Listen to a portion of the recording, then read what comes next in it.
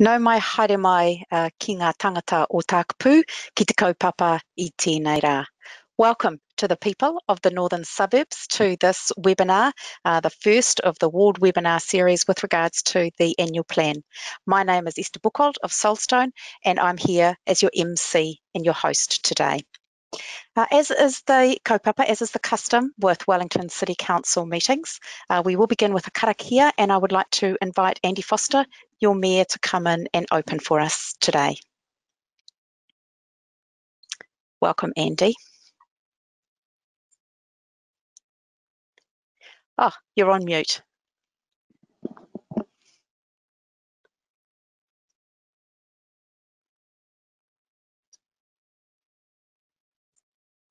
Still on mute, F5 perhaps?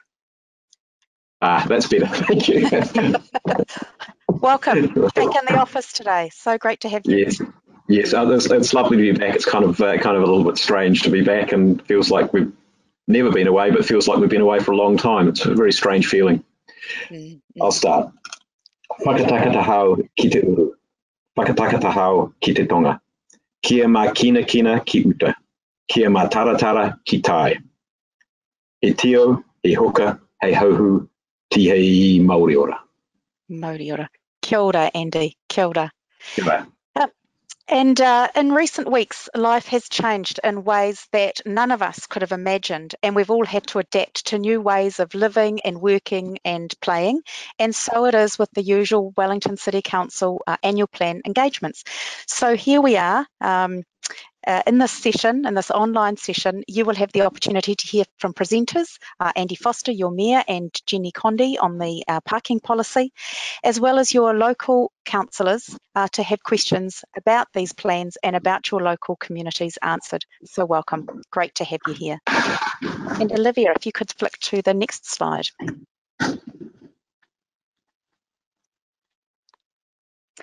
So just a little bit of housekeeping because this is a new format, so we won't be telling you that you need to duck under the table, but you will see on your right-hand side a dialogue box where you have the opportunity to have a play and change the scene, change your screen to suit you and who you want to speak. So have a play with that. You're on mute, so you're not able to talk to us. Some of our webinars have dozens and dozens of people registered, but there is a questions box. You have pre-sent some questions to us that we'll be taking, and throughout the session, you can also log questions and we'll be picking some of those up. There's also a handouts drop-down file, and there's 4 handouts in there related to the parking policy and the annual plan for you to have a look at. And this webinar is also being recorded so that for those people who couldn't turn up today can see it at another time. And if that's you, if you weren't able to make it at this time, because some of us are of course back at work now in the office, welcome to you too. No mai haere mai. Next slide. So our agenda today is an introduction by myself, and then Andy Foster, your mayor, will be speaking on the annual plan, taking your questions, and then Jenny Condi, who's also your local councillor, will be speaking on the parking policy and taking your questions. And finally, we'll be bringing in other ward councillors, Malcolm Sparrow and Jill Day, as a final panel to answer a range of particular questions, particularly around your local area. So keep those questions coming in. So here's your panel, and if you would like to all come on in now. Bring on your webcams.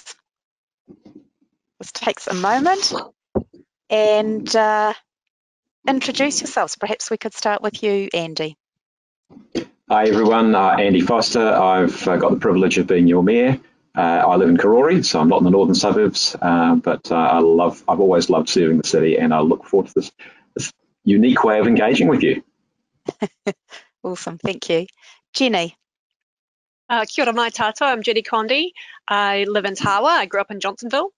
And the exciting news in my bubble now that we're back to level 2 is my children were back at school today, which is very exciting. They were excited to go, and I was excited to see them go.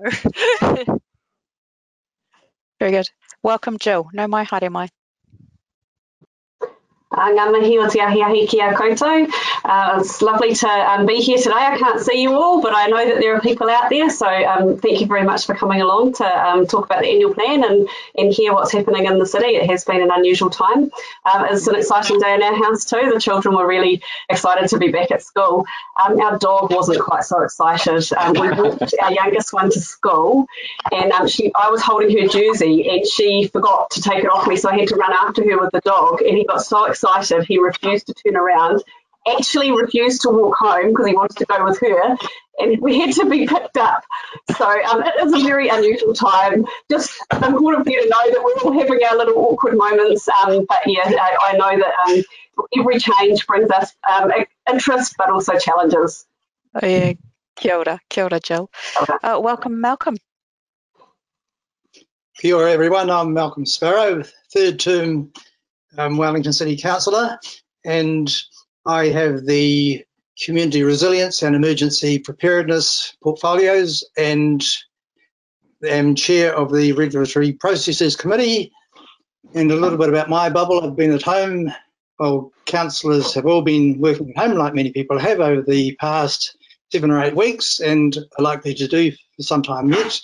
But my bubble has comprised my wife and my dog, and both working, well, my wife and I, not my dog, working at home. We've been working from home, and like many people have done a lot more walking in our neighbourhood, and we have seen things returning to normal a whole lot more, which is good in many respects, but I think that the seeing people out walking and biking has been something that it would be great to see that continue more. I'm not quite sure how we can do that, but yeah, we have, I think a lot of lessons have been learned that we can put into practice and do things better in many ways in the weeks and months ahead. It's true. There is much to learn. Thank you. Kia ora koutou. So thank you for that. And Olivia, if you could bring the slide deck back up, because that's a little bit about us and about the day today. But you also, in registering for this, we asked you a couple of questions. One was where you live. So about half of you are from Takapū Northern Ward, and quite a lot of you are from Wellington City, and just a few of you from outside Wellington City. So welcome. You also asked us some questions that you would like answered today. And a number of questions about the annual plan, particularly around the rights raises and the priorities for spending. And Mayor Andy Foster will be talking to those, what this means about deferred spending from the long-term plan, interest in climate change and water infrastructure as well. You also had some questions about the parking policy, and in general, those were about the parking versus active transport prioritisation that was going to be happening, and you wanted improved parking in the central city. So we'll be answering those both within the presentations and after the presentations as well. So thank you for those. And just before we launch into the presentation, we are going to launch a poll for Andy. So thank you to the councillors. I'll get you to step out of the room for the moment. And Olivia, if you could launch the poll. So to help Andy in speaking to his presentation, can you let us know whether you got a chance to look at the Wellington City Council annual plan information? Just pick whichever one best fits with your situation. So how are we going? Are those coming in, Olivia? Yes, so we've had well over half of our participants today answer that poll, and we've got a bit of a mixed bag here. Would you like to close it? Would you like to close it so we can see it? Let's have a look. Absolutely. So we can see the results. Oh, great. Quite a lot, Andy. Quite a lot of people have had a look one way or another, Andy. So opportunity to delve in a little bit more deeply. Thank you very much. Over to you, Andy. Well, first of all, thank you very much, Esther, and thank you everybody for being online and joining us here. This is a completely different form of engagement than we've ever had before. Obviously, the circumstances demand that. First of all, I just wanted to say, first of all, welcome again to all of you, and congratulations to everyone, because we've done, as a community and as a country, we've done incredibly well over the last, 7 or 8 weeks in responding to the threat of COVID. Our numbers now look really, really good, and we are doing, I think we're doing really well, and we've just got to keep on doing really well so that we can actually get rid of the virus once and for all.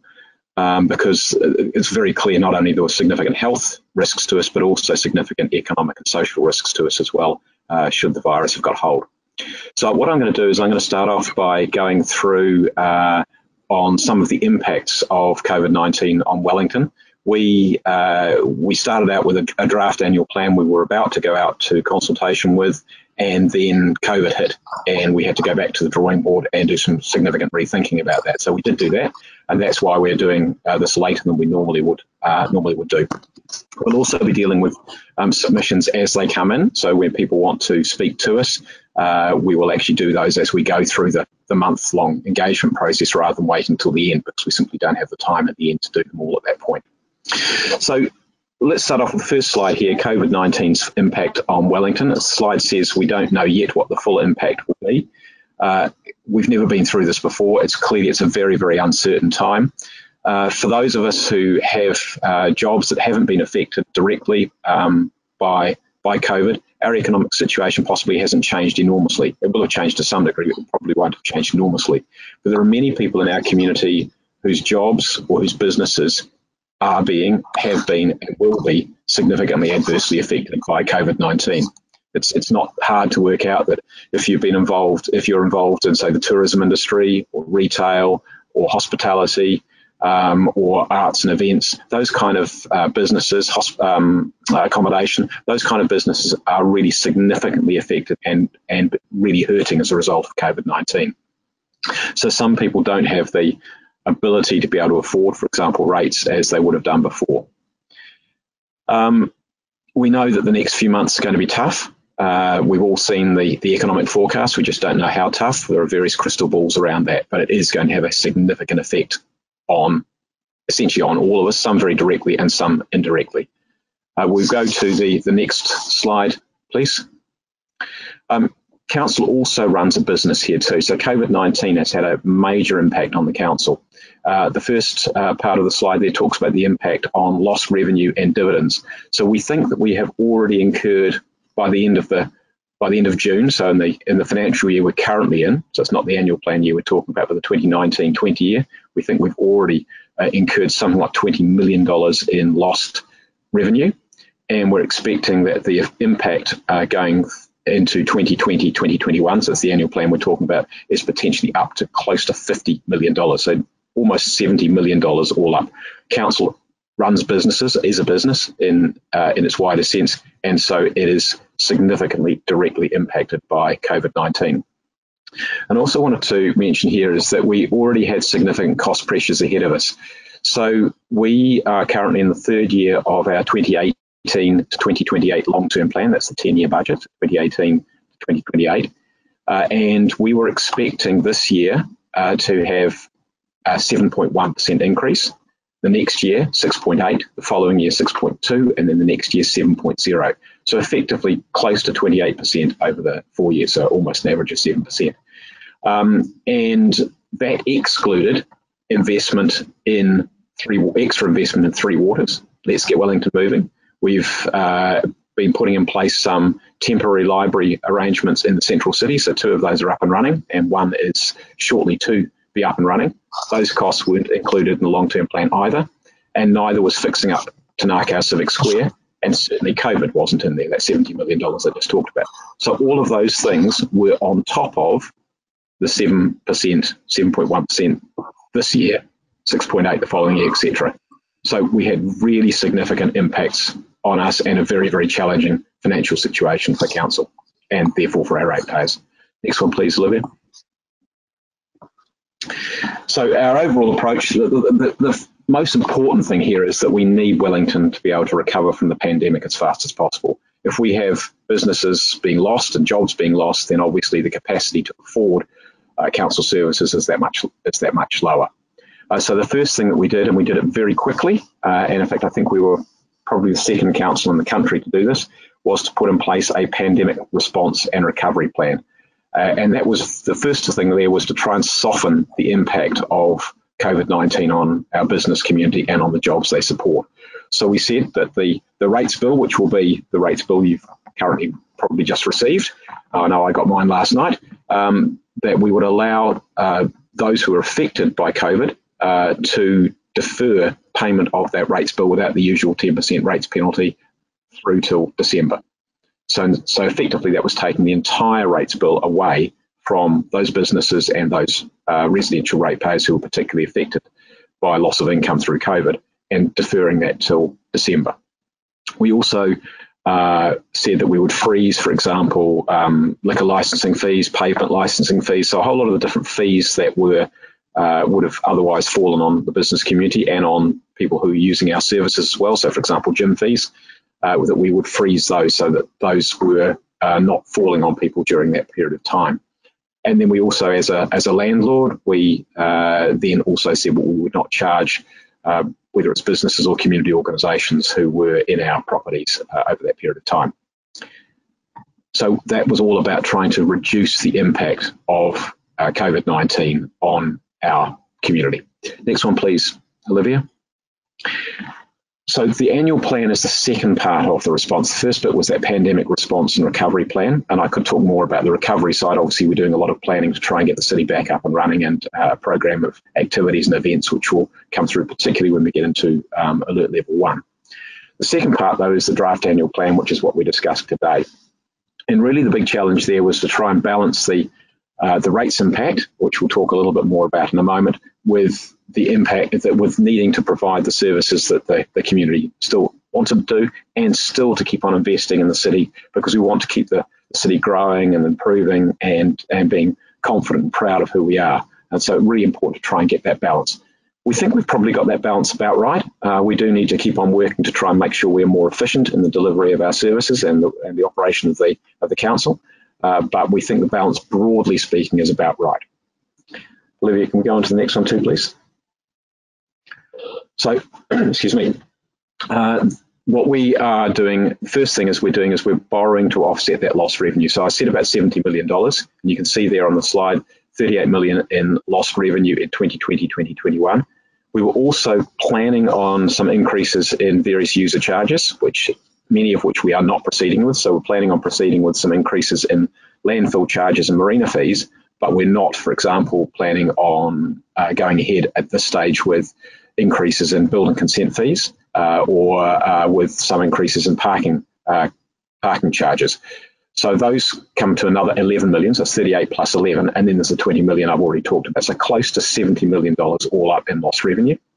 If we added that to rates, it would increase our rates bill this year by about 12%. Now, clearly that's completely unacceptable, probably at any time, but particularly at a time when the community can least afford to pay. This is the rainy day, so we are going to borrow to cover that $70 million and repay it over a period of the next 10 years or so. I mean, obviously it's got to be paid, but we're going to spread that over a period of time rather than have it hit when people can least afford it. Next one too, please. Thanks, Olivia. We're also continuing, as I said, to invest in the future, and some of the major projects which we already had in train. Let's get Wellington moving. And in fact, we're trying to do as much as we can, as quickly as we can. We've put some of these things into the government's shovel-ready projects, and saying to government, look, if you can help us out, we can make these things happen faster and also reduce the impost on our communities. So let's get Wellington moving. We're particularly focusing here on walking, cycling and public transport as early initiatives or early improvements. And we're also doing the business cases for state highway work and mass transit, which we'll get to consult with you probably later on in the winter. Tanaka Civic Precinct, we'll have a paper in front of councillors next week, and that will be in the public arena at the end of this week. People have really been looking forward to having some news about the Central Library, and so that will be in front of you and be able to look at that, look at the engineering information, etc., and give us feedback on that. The Central City Libraries, I've already mentioned those. So Te Awe, which is the third of those, is due to open in a couple of months' time, and that is right down on Lambton Quay. So we're looking forward to having that open. And then also the Three Waters network. Obviously, in the last few months, we've had quite a number of breaks of pipes. We need to keep investing in those. I've set up a mayoral task force with council support to look at the level of investment we're making in the Three Waters, the condition of our assets, whether we need to invest more. And in this budget, we are proposing to invest more, particularly in leak investigation and condition assessment and fixing of pipes. Next one, please, Olivia. Some of the key projects which are continuing in 2020-21, I've already mentioned the three waters. So we have put in place another $2.9 million in extra funding for the three waters this year in this budget. The Convention and Exhibition Centre, so that was obviously underway prior to COVID, started in about September of last year, and that is producing something like 800 jobs involved in that construction at the moment, so very important to continue with that. St James Theatre, the strengthening of St James, which is due to be finished at the end of 2021, just in time for the Festival of the Arts. We hope it's still going to make that timetable because it's really, really important. Tinaka Civic Precinct and the Central Library, I've already mentioned those, so there'll be paper in front of councillors fairly shortly. The Town Hall, construction again was underway with that, and that is continuing to strengthen the Town Hall. And I've already mentioned Let's Get Wellington Moving as well. Next one too, please, Olivia. And there's also community projects, some more locally based projects in the budget as well. The first two here, Nio Gorge slip repair and stabilisation. Well, obviously there's been a very large slip a couple of years ago on Nio Gorge. We will be getting into actually doing the work on that. All the investigation, etc., has been done. So we'll be getting into doing the work of actually fixing that and stabilising the gorge. It's a very, very important route in our city. It's also one of our key resilience routes. If the main highway failed, Nio Gorge is a particularly critical route. We're also doing, and it's already underway, some retaining wall on the route into Wadestown, between Wadestown and Thorndon. So that work is underway. And then there were a number of additions to the budget in our debate at the end of April, and two are highlighted there. One is $150,000 for home energy audits, and that fits with our desire to reduce our climate impact. Obviously, if people have warmer homes, they're healthier, but they also will use less energy. And the other one to highlight there is $200,000 for weed and pest control. So we've been doing a fantastic job as a city in restoring the natural environment of the city. And this is one of the next stages. So we're doing predator-free Wellington, but the next part of this is also doing more work on getting rid of weeds and in restoring the biodiversity of our city. And then there's also local community centres being upgraded in Arrow Valley, Newtown and Strathmore. And in the northern suburbs, Newlands Park development is something to look forward to. And Alex Moore Park Hub is also another long-awaited project which is going to get underway very, very shortly. Next one too, please. We put out rates options. Now, I'm always a fan of putting out options to people, so it gives you some choices. The two options there are 5.1%, 5.07%, and 2.3%. Go to the next one, please. So the 5.1% there, existing levels of service, capital program carries on unchanged. You might want to give us some feedback on that.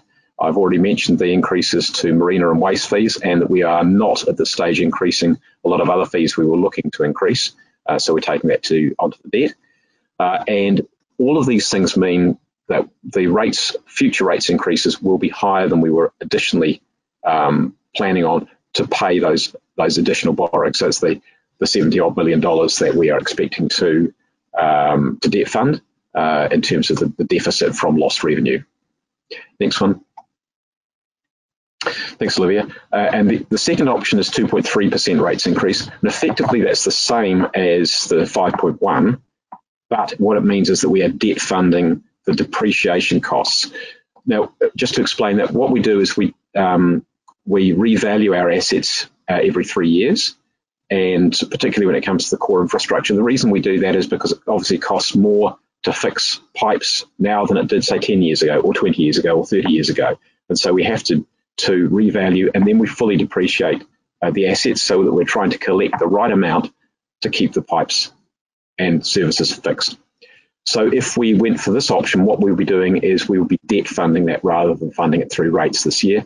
What that would mean is that we would be picking that cost up in future years. And so that means that the future rates, effectively next year's rates, will be higher by about 4% than they would be if we took the first option. So our recommendation is the first option, option 8, 5.1% rather than 2.3. Normally, I would like to keep the rates as low as possible, but the reality is that if we go for the lower rates now, we're going to pay for it next year. And so we think it's a better balance to go for option A with the 5.1% now. Next one, please, Olivia. Olivia, next one, please. Right, okay, that brings me to the end of what I needed to say, and I'll pass you back to Esther. I think we've got another quick poll there to run to We do. See if you understand the trade-offs, if I've explained it clearly enough or not. That's great. So Olivia, if you could launch that poll for us. So just choose the option that makes the most sense to you. Sure do understand the trade-offs. They make quite a lot of sense. Don't understand them, or I need more time to have an opinion on that. So are we starting to get some poll lists coming through, Olivia? Yeah, so we've got a good number of our attendees voting there. So I'm just going to close this poll now. Right. Thank you. Very good. So there's nobody who didn't understand them at all. Andy, great work. Oh, I'm relieved by that. And some people need a little bit more work on, a little bit more thinking on those. Fair enough too. Absolutely, absolutely. It's quite a lot of information in there to take in. Yep. Thanks for that, Olivia. If you could bring us, me and Andy and myself back. And we had some questions for you, Andy. Registrants or people who registered had put some questions in, and please do feel free to ask more questions as Andy's talking, so you can get really clear on that. Anything that we can't answer right now or don't have time for, the team behind this webinar will be answering those and posting them as soon as possible on Let's Talk. So Diane, if I could invite you in, and what's your first question to Andy? Sure. Can you hear me okay, Esther? Yes. Great, thank you. First question, Andy, is from Sophie, and it is, what have you deferred spending money on that was in the long-term plan? At this stage, we haven't really deferred. What we have done is we've pushed some of the costs off this year to next year. So it's some of the costs around the preparatory work for Let's Get Wellington Moving will be an example. Some of those costs around the Three Waters infrastructure. So that's probably the key thing. Those things will then hit next year, but we felt that was a better way to go than to include them this year. So we started at 9.2% as our preferred option pre-COVID, and then we pulled it back to the 5.1. Great, thank you. Diane, what's the next question? Yep, another question here. This is from Chris. If we opt for a lower rates rise this time, what is the likely rise in the following year? So look, Chris, it's a good question. That the numbers are shown as a graph in the annual plan document, but it basically says that at the moment we're looking at around 9% if we go for the 5.1 this year. And obviously there's so many different things that we've got to go through before we get to that point. But if we go down to the lower rates rise this year, we would end up with something closer to 14. And that's obviously pretty uncomfortable. I don't think any of us particularly would like that idea. So quite a big differential there. Yeah. We've got a couple more questions. I was going to say, as we said, we started off with this one with a whole series of roughly 7%, and that was without all of those all of those critical pieces of investment in our infrastructure. So we were looking at some pretty challenging times already. There's a lot going on in the city. A couple more questions, Diane? Yep. This one is from, from Helena.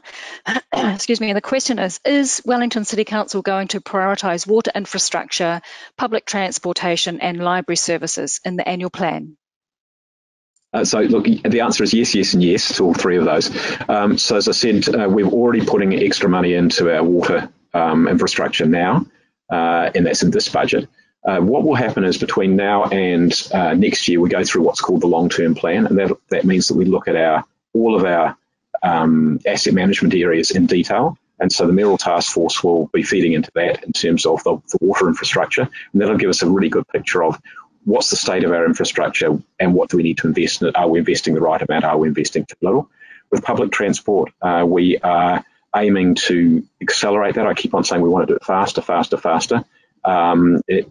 We've bringing forward some money. We're asking government to help us with the Shovel Ready project as well, so we can get as much done as we possibly can. Obviously, we've got engagement processes to go through with a lot of those things, which means we can't just do it immediately, but we are aiming to do that as quickly as possible. And then with respect to the library, as I said, We will have a paper which you'll see some publicity probably around the end of the week on about the Central Library. It's going to be a big conversation for us all because it's not going to come cheap, and we will really want people to put their thinking caps on as to what the right answer is for our library and our library services. Important resource to the city. I think Absolutely. we have one or two more questions, Diane. Okay. Yep. One more from Anne. And I will say there's a few questions just coming through live as well. So I'm going to do this one and then we'll have a little review and see if there's something there that kind of builds on these. But this one's from Anne, and it is wanting to know what councillors see as the priority in these tough times. Well, look, I'm going to give you the areas that I see as the priorities. And they are, I've sort of grouped them into 5. So the first one of them is core infrastructure and resilience. So that's, things like the waters, etc., and resilience. Obviously, we need to make sure that our city, if we have an earthquake, is not going to fall apart. So we've been working hard on that for a long period of time. Second one is economic recovery, and that is, as we're in the COVID situation, we need to make sure that we don't end up with a very large number of vacant spaces, businesses falling over in the central city. And we've got to draw people back into the central city to support them. So that's critical. The third one is the wider economic. What's our economic arts and culture future? I mean, there's been this real feel that we've kind of lost our arts and culture crown over the last few years. So we need to polish that and to try and get that working again properly. And with respect to the economy, we can make more, for example, of being the capital city and playing to our strengths. So we've definitely got to do some work there to make sure that our economy, which underpins everything, is strong. And then the third area is in the transport and urban planning area. Already mentioned, let's get Wellington moving. And in urban planning, we were about to go out and consult on planning for growth. We had to pause that because of COVID, so we'll need to revise that and come back and talk to you about that. The fourth area is in reducing our environmental footprint. So that's all those things around trying to restore the natural environment. Takapū, which is our climate change plan. So we're about to get an action plan in respect of that. And then building a circular economy in terms of waste so that we're not putting so much waste into the landfill, but are reusing it. So those are the areas, the sort of 5 areas which are I see as the priorities. Very good. And I see there's a tranche of questions come in as Andy's been talking. Do you want to pick up a couple of those, or there's some that you want to take to the panel, Diane? I think we might just review them and maybe take them to the panel. There's a really long and interesting question here from Craig, Granada Village. Thanks, Craig, for sending that through. If we don't get to it right now, we will certainly come back to you with answers to that. Fantastic. Kia ora, Andy. Thank you very much for that. Thank you, everyone. And I would like to invite Jenny Condi in now. And Olivia, if you could bring up the slide. So do you take, I'll drop off, shall I, for the moment, or do I stay there? Drop off. No, if you could drop off. Right. And not off the face of the earth, please, though, Andy. No, I'll just turn my webcam off. Great. Welcome, Jenny, here to talk to us about the parking policy as part of your portfolio. Yes, thanks very much, Esther. So we have a review of our parking policy underway at the moment. It's been going on. Council staff have been working on it for several years now, and it's finally coming out for consultation, which is really exciting for everyone involved. So if I can see the next slide, please, Olivia. So the purpose of the policy is really to create a framework about how we prioritise parking and on-street space in our city. So it's focusing really particularly on our on-street parking. It also looks at off-street parking. But council doesn't have a lot of off-street parking. It's mostly private providers. And so the main issue we're looking at here is how do we prioritise our on-street space for parking compared to other kinds of things like bike lanes or bus lanes and other things we might use that space for. And the idea behind having this framework is it'll give us some transparency when we make decisions about parking on a particular street. We'll have a clear framework that can guide us to make those decisions. So nothing in this parking policy actually will change any parking spaces on a street near you. It really is a high-level framework that will guide those more practical decisions as we go forward over the years. And one of the things we're looking at with this framework is that we are going to have a reduced amount of on-street parking available as we go forward because we have made this commitment to move more people with fewer vehicles and support other kind of modes of transport. And that takes up space, as I said, for things like bus lanes and cycleways. So we're not going to have more on-street parking than we've had before, and we're very likely to have less on-street parking than we have at the moment. So we have to get really good about how we're going to prioritise that space. And that's what this framework and policy is all about. Next slide, please. So the overview of the policy, it sets out some policy objectives and principles, which are very high level, things that we're trying to achieve around parking and the parking space that we have. And we also look at a parking space hierarchy, which is which types of parking do we want to prioritise? Because there are many different kinds of parking. There's short stay parking, there's loading zones, there's residential parking, there's commuter parking. So lots of different kinds of parking. What do we want to prioritise in different spaces around our city? And then we've got an area-based planning approach, which I'll talk a bit more about in a moment. But this idea is, in the past, we've often made parking changes bit by bit. So we look at a particular problem street, for example, and we say, okay, this is a problem. There's not enough parking here. How do we fix this? And we make some changes on the street, and then the problems spill over onto the streets nearby. And then we think, oh no, we've got problems on the streets nearby. And so we go in and try and fix those problems again, one by one. And this idea behind an area-based planning is that we take a more holistic view at all the streets in an area, and we look at how all of those pieces fit together as we're making changes. The other advantage of that is that we can bring in other ideas around things like public transport and what kind of facilities are in the area when we're making those decisions. We're also going to be looking at pricing and concessions about how we price parking. Again, this isn't going to result in any immediate changes to the price of parking. This is about having a framework for how we think about pricing our parking so that we're getting the right kind of demand and managing demand for a scarce resource. I'll come to that a bit more in a moment as well. And then we also have some information about the parking management hierarchy, which is what do we do when we don't have enough parking in a particular area if a street's having real problems? What are the tools that the council has available, and which of those should we be using in what order? So it gives us an idea. If we've got a problem, we can just look down the list and say, okay, we've tried that already. Let's go on to the next solution and try that. And you can see really, really clearly what the steps are in terms of trying to solve a parking problem. And so obviously all of this, we really want your feedback because it's all about priorities and what your priorities are. So that's why we really need to hear from you about whether you think we've got the principles and our objectives right. So talking a bit more about our area-based approach. Again, this gives us a great way to kind of look at the parking in a holistic way across an area of our city. So for example, we might look at somewhere like Newtown, which often has parking challenges, and we could say, okay, well, we know that the hospital's in Newtown and they have a lot of employees who need parking, and we can work with the hospital about how we might deal with that. We can talk about all the different things that work in that area. So for an example closer to home, we might come up with a Johnsonville area-based parking approach, and we would look at, okay, we know that we've got a mall redevelopment that's hopefully underway. We know that we've got this brand new community facilities. We know that there's increasing pressure on public transport. How are we going to manage all of those things as well as the schools that are nearby? What are all the different pressures we have on parking around here, and how are we going to make a sensible decision for the whole package of streets, not just one at a time? And so these would be involving not just, these kinds of conversations wouldn't just involve council staff. We would be including local communities, NZTA, Greater Wellington Regional Council. As I said, in some places like Newtown, it would involve big employers like the hospital. So this is a chance really for us to take a much more holistic view of parking and bring in lots of different groups who are affected by this to have good conversations and make sure we come up with a good plan rather than doing it piece by piece. Next slide, please. So the idea around pricing is that this is about how we can affect demand for a very scarce resource.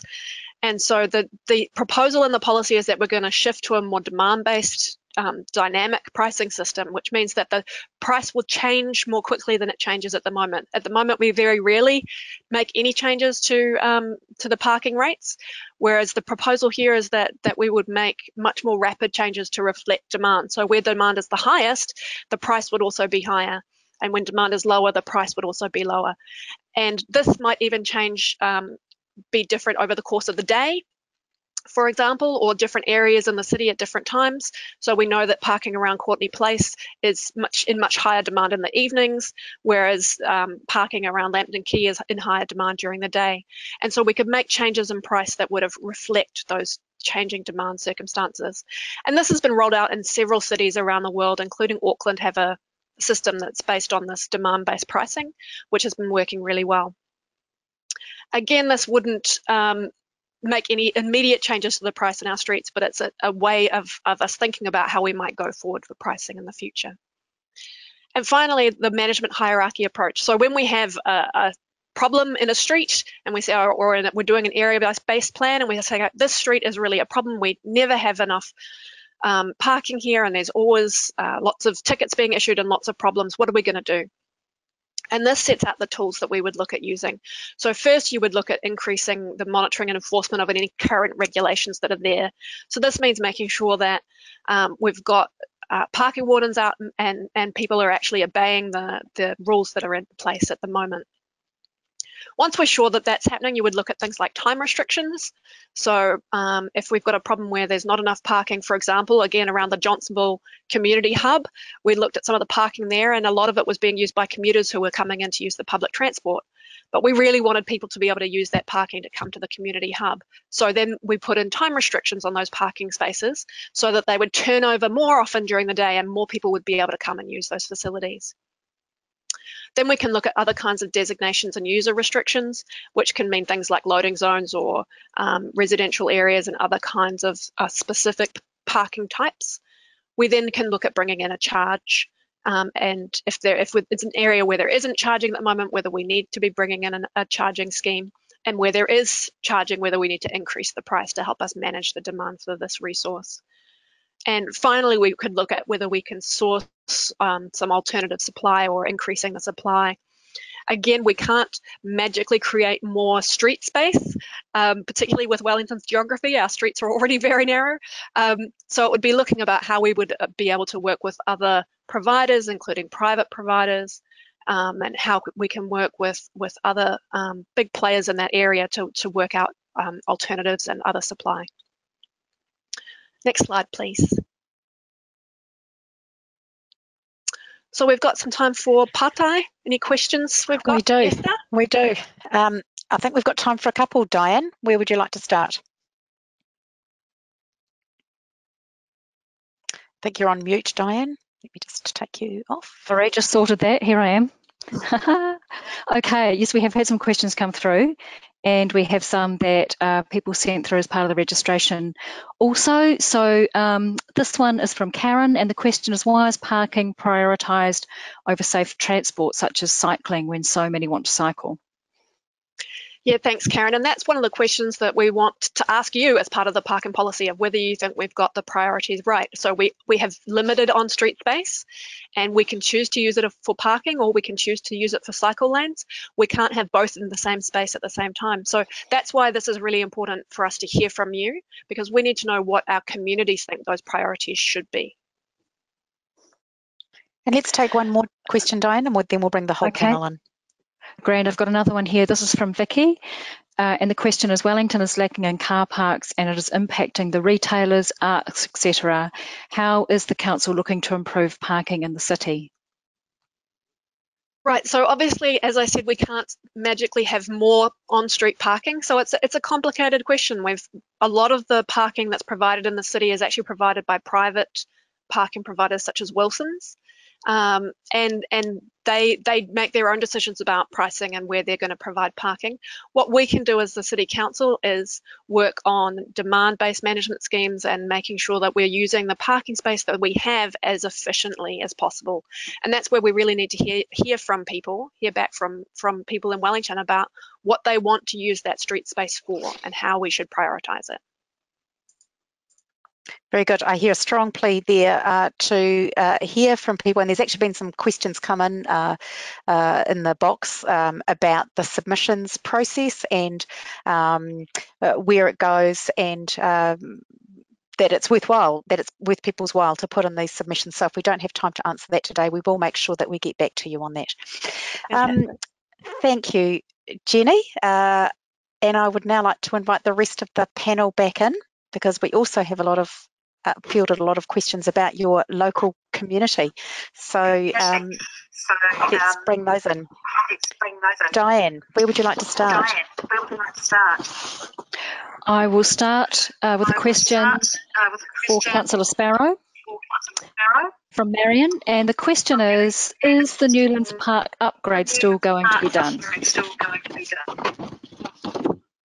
Yeah, thanks for that question, Marianne. This is specifically mentioned in the annual plan, and the short answer is yes. The intention was to have it underway and completed this year, but it is likely to go for longer than that, primarily thanks to COVID-19. Actually, for a bit more of an update, I think Jill has some information on this, so I'll hand over to her. Yeah, thank you. So it is, the officers are working really hard on this in the background, and Councillor Sparrow, I think if you put your thing on mute, I'm repeating through yours. Thank you. Yeah, so the staff are working really hard in the background, and I guess, yes, the challenge is that our timeframes have changed because of COVID-19. We have also had a staff member leave from that team, so people are picking up the pieces to keep things moving, and we'll continue to work with the community. There are a number of decisions and communications that will be happening from now through till the end of the year. The hope is that that work has started before the year ends.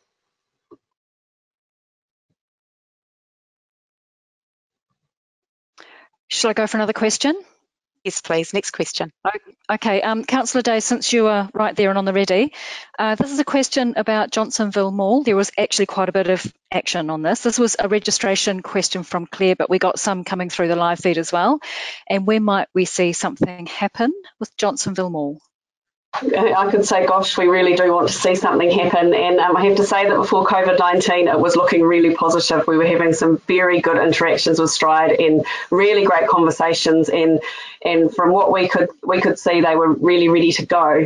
The challenge now is that it's like we're in Groundhog Day, and we've gone back to 2009, and where the global financial crisis really slowed down progress. So what we're going to do, and all of the Northern Ward councillors have had a conversation with council officers about what we can do to keep things moving. There are many opportunities here that if we work together we can see progress. But I can assure you that those conversations are happening, and we very much want to see this project get going. Thank you. Councillor, thank you. Sorry, Esther. Councillor Day, there was a little bit, a live one came through from Darren. I wonder if you could just elaborate a wee bit. This is if the Johnson Mall retail investment is in doubt or on go slow, is the scheduled roading safety improvements, is that likely to be brought forward? Well, again, we'll have to work with council officers to establish the sequence of those events and make sure that whatever we do needs to work together with whatever is planned. I think at this stage we would need more information from Stride, because we just need to check where they are up to and whether their development needs to change at all slightly. We need to have time to have those conversations, but we will certainly be monitoring and keeping an eye on it. And Mayor Foster, you may have, is there anything you want to add to that around how we'll manage, some of the roading development on where the library is waiting for the mall to begin.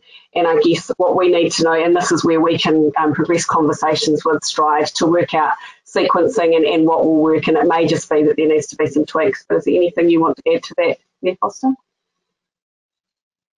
If you could put yourself, you're on mute, Andy.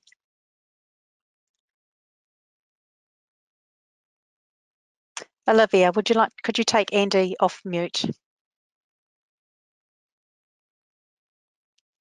Try again, Andy. No, okay. We'll help you with that in the background. Olivia. Now I think I'm unmuted.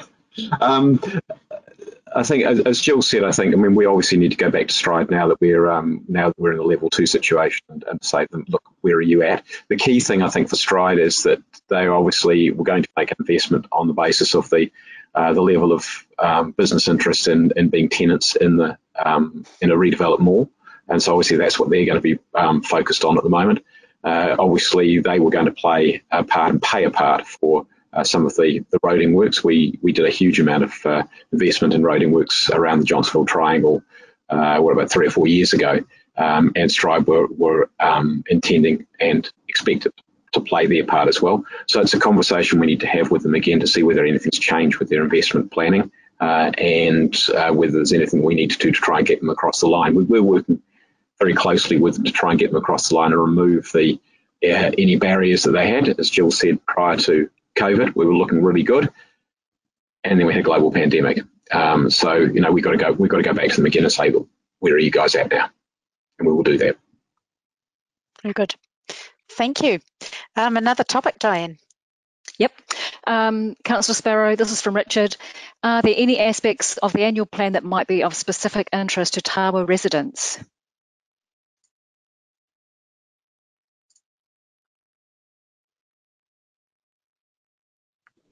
You're on mute, Malcolm. I'm clicking, right. That took a while to unmute. You're in. Anyway, right. I think it's fair to say that most aspects of the annual plan provide some certainly benefits and perhaps specific interest to Tawa people, to other Northern Ward residents, both directly and indirectly. In terms of Tawa, there's previously been specific mention of work being carried out to reduce the risk of flooding at an expected cost of more than $9 million, and that's with work beginning in the 2020-21 financial year. And there's encouragement in the plan for business communities to work together as official business improvement districts, one of which, as we know, is in Tawa, and another is currently being mooted or investigation started for Johnsonville. There's support in the plan for local community festivals. We know that Council provides substantial financial backing for Spring into Tawa each year, likewise the Christmas parade in Johnsonville.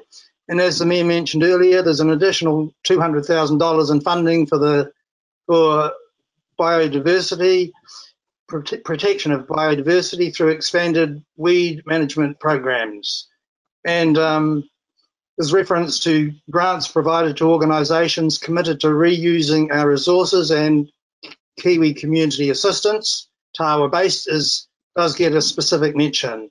And of course there's support for community organisations addressing local needs, such as the enhanced efforts currently being made in Linden. So those are a few of them.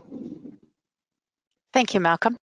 We've got time for a few more questions, Diane, but just before we go, would you like to explain to people again what it is that's happening with the questions that we are not able to take right now?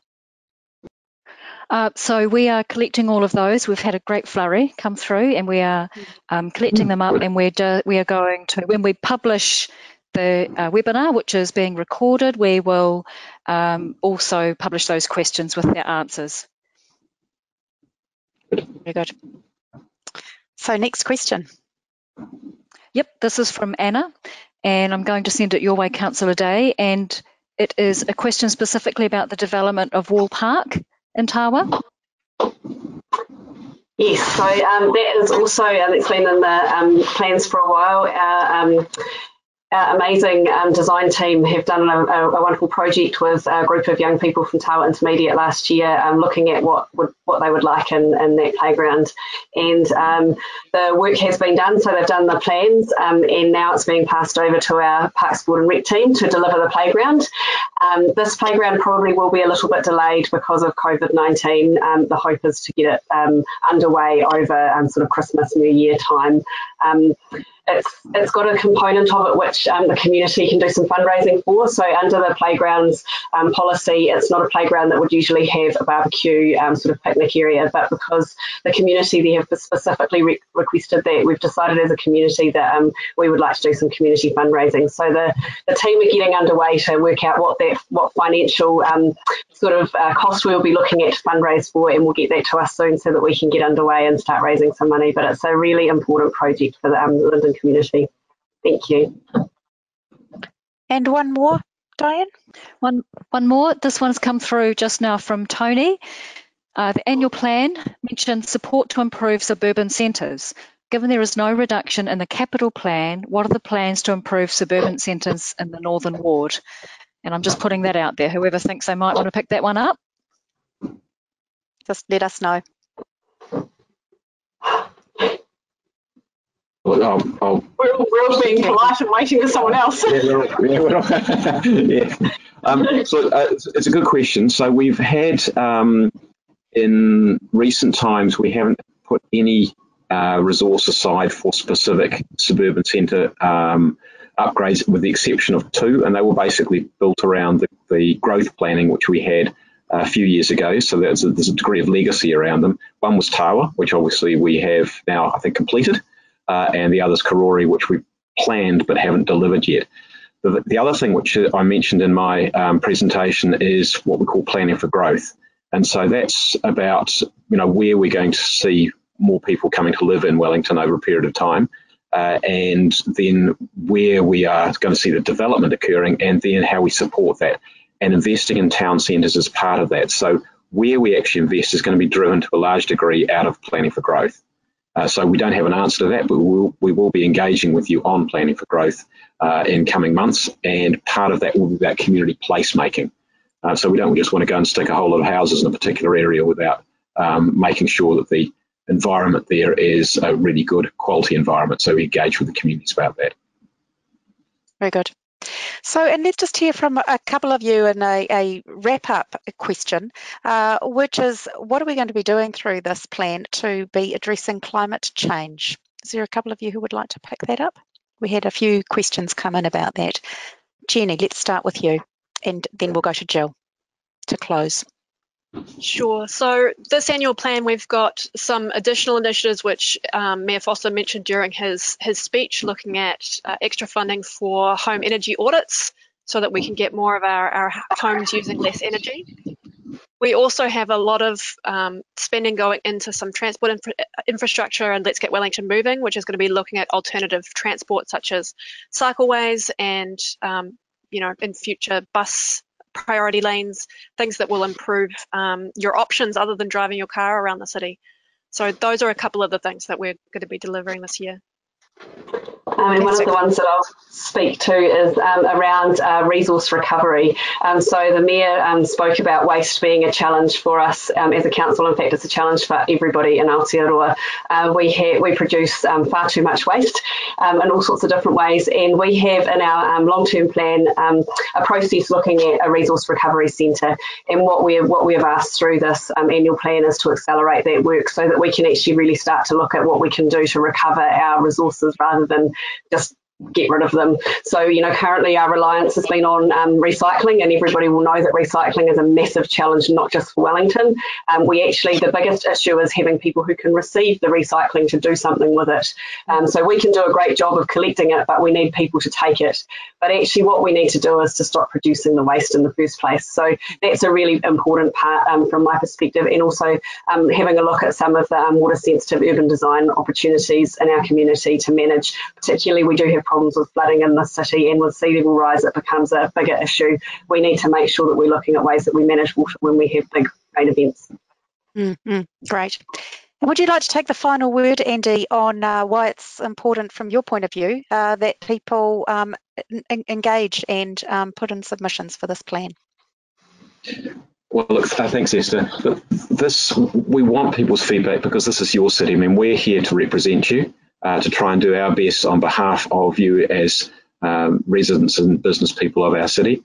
But we don't know everything, and we do need your feedback. We also need to know what matters to you. I think we've got a reasonably good handle on that because obviously we engage with you on a regular basis. We talk to you, we listen to you, but we do want your feedback. And if anybody says it doesn't make a difference, it does. It always makes a difference.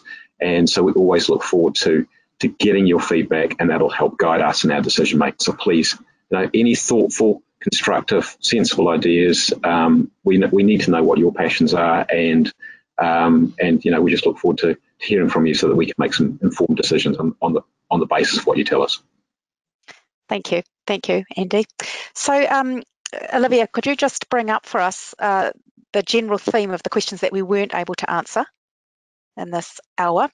There were other questions. These are not all of them, but they're a small selection, and some of the themes. More have been coming in as I've been talking, or as Andy's been talking, and you look out for those in the frequently asked questions page on Let's Talk. And one final poll for you before you leave. Oh, actually, just before the poll, Olivia, can we see the ways in which people can submit?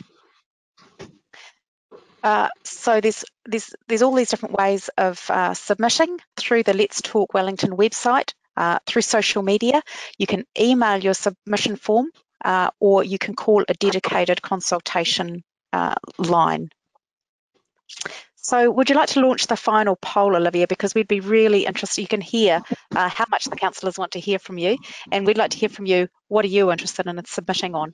So could you let us know which of these, if any, you will be providing feedback on, or you may still be considering and not sure? Remembering that there was a few questions here about the submission process, and we'll make sure that they get answered in frequently asked questions as well, if that's going to help you make up your mind. So are they coming in, Olivia? Yeah, we've got a great number of people who have voted in that poll, so I'll just pop those results up now for you. Launch. Oh, fantastic. Look at that. Right. Wonderful, wonderful. 64% on the annual plan, nearly 30 on the parking policy, and some of you not sure. And if you want to tell us in the survey that gets launched after this, what would make you sure, or what else you would need to convert that into a submission, we'd love to hear about that too. So back to the slide and to the panel. This is an opportunity to say thank you very much for participating today, for registering and turning up. This will now be made, this being recorded, will be made available online. So please do share it generously in your communities.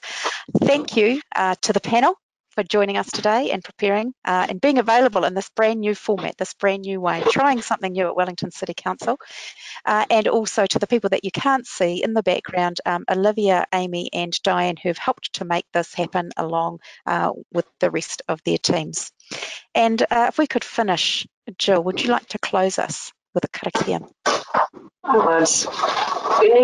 Unuhia, ki te urutapu nui. Kia wātia, kia mama, te ngākau, te tinana, te wairua, I te ara Takapū. Koia rā e rongo. Whakaeria ake ki runga, kia wātia, ai rā, kua wātia. Kia ora, kia ora. Kia ora. Tēnā koutou katoa. Thank you. Thank you.